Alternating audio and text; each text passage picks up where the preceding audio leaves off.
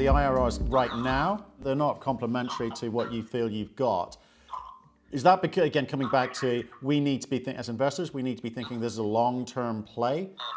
Well, basically, when you look at large projects of this sort of scale, to get a project like this up to, say, a 20% IRR, which we show in the deck at I believe it was $1,400 gold price roughly.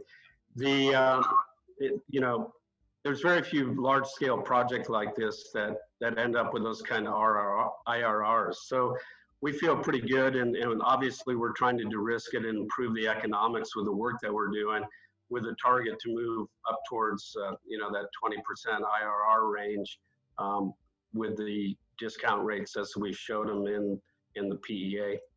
Right. So I guess I'm trying to get the balance between getting in early with some potential upside as you build out the resource, because you're talking, it's a very large district-wide body you're working with here.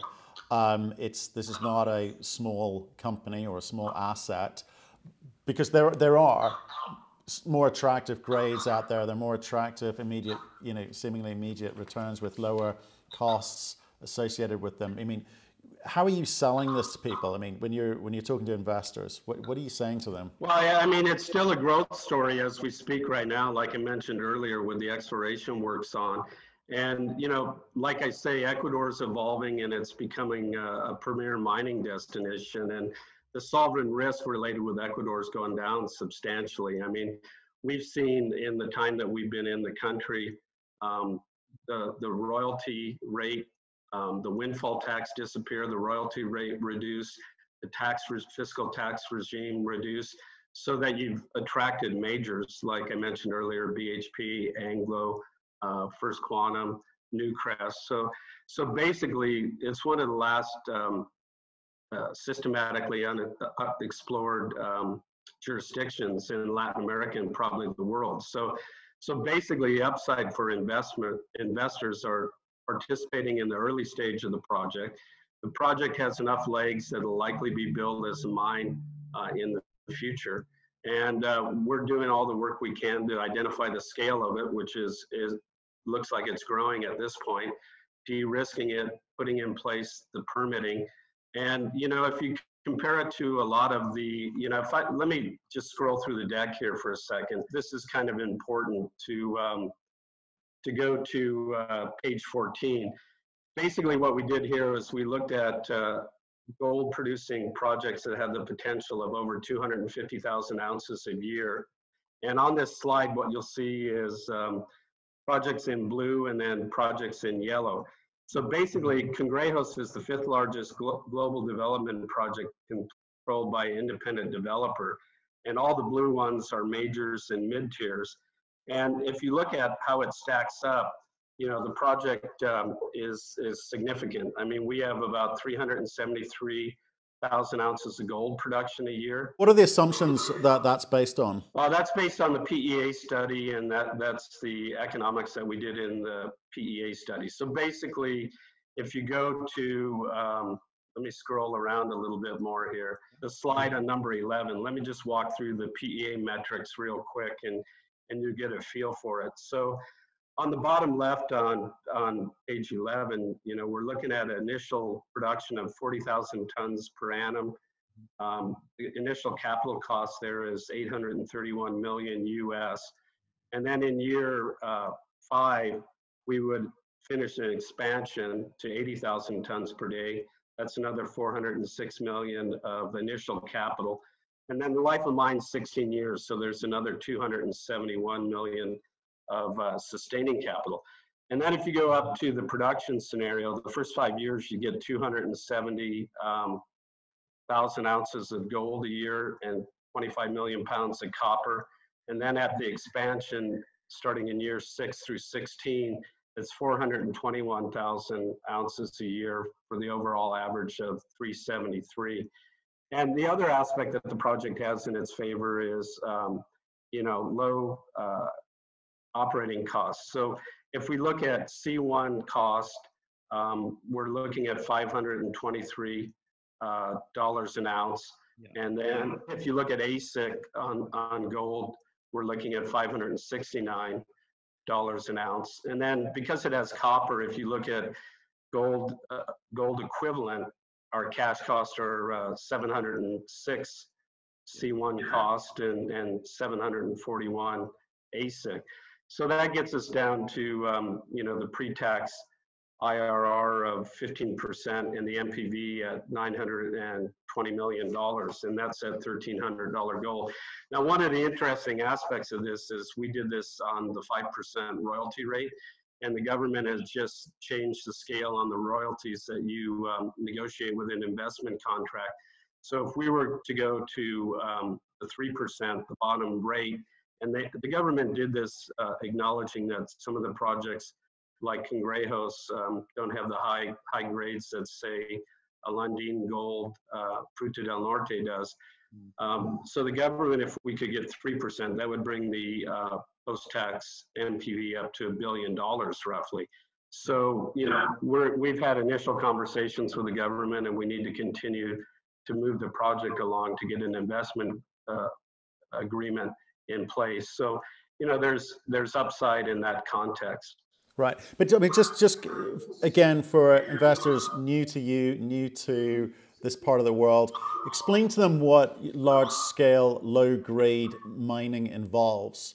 Yeah, I mean, basically long mine life, and I think it's an economy of scale type project, right? So, for instance, Ecuador has low power costs. It's about 6 cents per kilowatt hour.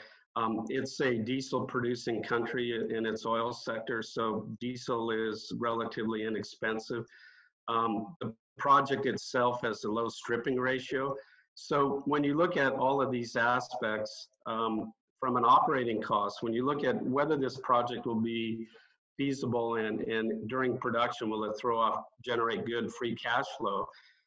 Really, it comes down to two things. It's not so much the sustaining or the initial capital. It has more to do with the operating costs and the gold price, right? So we can't control the gold price environment, but we can, with the scale of this thing, be very effective in the operation of it. And so there's quite a few things going for it. That's why you see on page 11 that it's got favorable cash costs, right? And when you benchmark it against a lot of other gold projects in the world, and if we go over to slide number 15, for instance, when we start to look at average gold production versus all-in sustaining costs, Cangrejos, it ranks really well compared to its peers, and that even includes Fruta del Norte, that's quite a bit higher grade. We're producing similar amount of gold every year.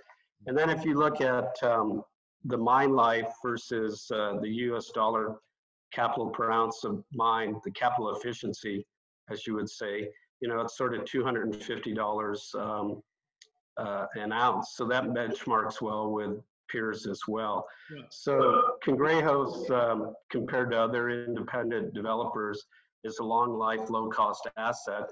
And, if you go back and you look at page 14 again, you can see a lot of the high capital cost projects, or a lot of the blue projects to the left of Cangrejos.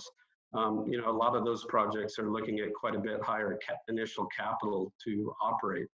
Yes, again, help us understand this a bit better. So this is all being based off a PEA, which is a very, well, it clues in the name, preliminary document. Sure. But, in terms of the team's experience of moving projects from PEA stage, the assumptions you're making, tell us why you're confident of being able to, get through to, a point where someone will want to take this off your hands, because the economics are delivered as you are forecasting them here. If you look at our history with the Lumina Copper story, and that's the best way to compare it. When we, the first major project that we advanced, and it's a mine today, is the Caserones mine in Chile, and it's a large copper porphyry mine. Listen, we took the same approach. We went in and explored it, tried to fully define it. We went ahead and de-risked the project, and it was acquired by Pan Pacific. So the key to that was really good, solid engineering exploration work so that the project was de-risked. And then we moved on. I was the CEO of Northern Peru Copper, and that project was acquired by Chinamin Metals and Jiangxi Copper. And what we did there is we did a PEA, real solid engineering work, and we were at the pre-feasibility stage, and it was acquired, for $550 million US roughly. Then we were involved in the Relinchio project, which is a tech project today in Chile. And that project, we had a resource estimate. We were still doing exploration drilling, very similar to where we're at with the Cangrejos project. And Teck acquired that project, and it's in the development pipeline today. And when Teck acquired it, they did a lot more exploration work in it, and it's a much larger project. Now, the ultimate one that we sold was Taka Taka, the First Quantum. And that project we did at the PEA level. We took major risk areas like the pre-strip, metallurgy, water, and we advanced that work to a pre-feasibility level. And First Quantum acquired the project, and that's next in their queue after Cobre de Panama. So that's going to move into the development scenario. So I think as far as an exit goes, basically the level of work that's being done now should give most companies comfort that this project can move forward and be economic in the future. And obviously a lot of that depends on the gold price, copper price environment. But there's very few projects out there with this sort of scale, particularly ones that are in independent developers' hands, So I think that the potential for a major mid-tier to come in probably before we even complete the pre-feasibility study exists. And then ultimately, if we have to continue to move towards pre-feasibility study, we're doing all the work right now to continue to advance the project. Okay, so I'm hearing it's a large project. We've seen it before, we've done it before, and we've delivered for investors before. Exactly. And I think just to highlight that, in the Lumina Copper scenario, we raised about 175 million and returned about 1.5 billion to shareholders. And I guess maybe the best way to look at that is if you flip over to slide number 17, you can see the tombstones for all the different companies that have been part of the Lumina Group. Yeah. And the senior management team and Ross have been involved in all these companies. And that's been our business plan, our model, and we've been very successful at it. And very few companies have done that. Right. I guess on another note, the Anfield Gold asset that's shown there, that was merged with CRUX and with Newcastle to form Equinox Gold, where Ross is the chairman. So, we have a long history. We have access to capital. We have the ability to execute technically, and we have the wherewithal socially, environmentally to navigate difficult jurisdictions. And Ecuador is evolving in a really positive way. And we feel that we'll be successful in Ecuador as well with Lumina Gold. Yeah, no, we heard the Equinox story earlier this month. Great story there. Do you think that the Ross Beaty factor always helps? Because you said it just now. You feel confident about being able to go and raise capital for the next stage. So on the money front, you've got 14 million bucks in the bank now. What are you gonna deliver in 2019 with your cash? Basically, that cash gets us through the year, and the bulk of the money is going into the ground in Ecuador right now, related to the drilling programs, the engineering work, the metallurgical work. All of that is where the majority of that money is going. We run pretty thin corporate overhead. So most of the money is in the ground, and it's going towards de-risking and further understanding the extent of the project, particularly understanding the new Gran Bestia area, which could be a project changer from the PEA. Right, okay. And are you raising any more capital this year, or are you good? We don't anticipate it at this point. Now, basically, if you look at the history of the Lumina Group, we've just got 6 holes into Gran Bestia. Newmont drilled 5 holes. We just finished a hole that was some 800 meters deep, and we hit mineralization through it. And we're in the process of really getting into the Grand Bestia area. Now, if we continue to have good success there, we may bring more drill rigs in. And that's the history. Like if you look at the Taka Taka project, we started with 1 drill rig and ultimately ended up with 10 drill rigs. So that's the only thing, continued success there, that could change the spend for the year. And if that happened, we would evaluate where we sat cash-wise and determine if we need to go back to the market. Marshall, our investors want to know how you're going to make the money. How can you answer that question? Yeah, I think basically one of the main ways to look at that is we still haven't discovered the full scale of this project. And I think what I want to do is direct you over to slide number 10 in the deck. And I think this really shows you the upside here, which isn't realized in the market at this point. And basically, if you look at the right side of slide number 10, that is the Cangrejos deposit. And basically what you see on this slide is the pinkish color is all of the gold equivalent grades between 0.35 and 0.85. That's all above the cutoff grade that would go into the mine plan in the PEA. And then the hot red color there is over 0.8 grams per ton gold equivalent.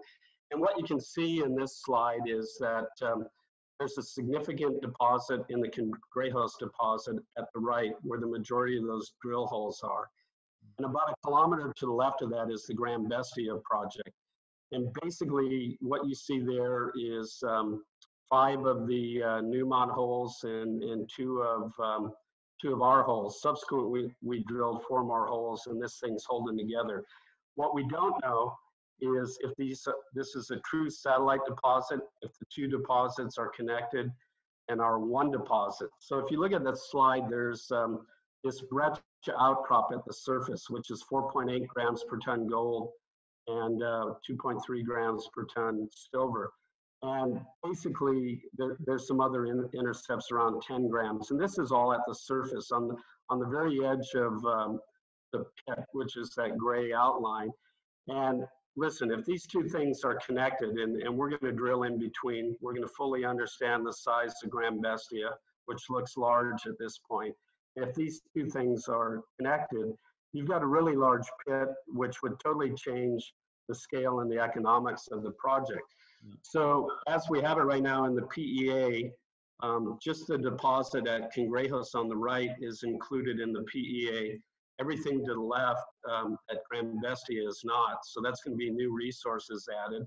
And if the 2 are connected, it's a substantially larger deposit. So there's upside on the scale of the project, the number of gold ounces. And potentially the grades they seem higher at the surface. Why is that? You know, the outcrop at the surface, that could be a little bit of secondary enrichment from the oxide near the surface.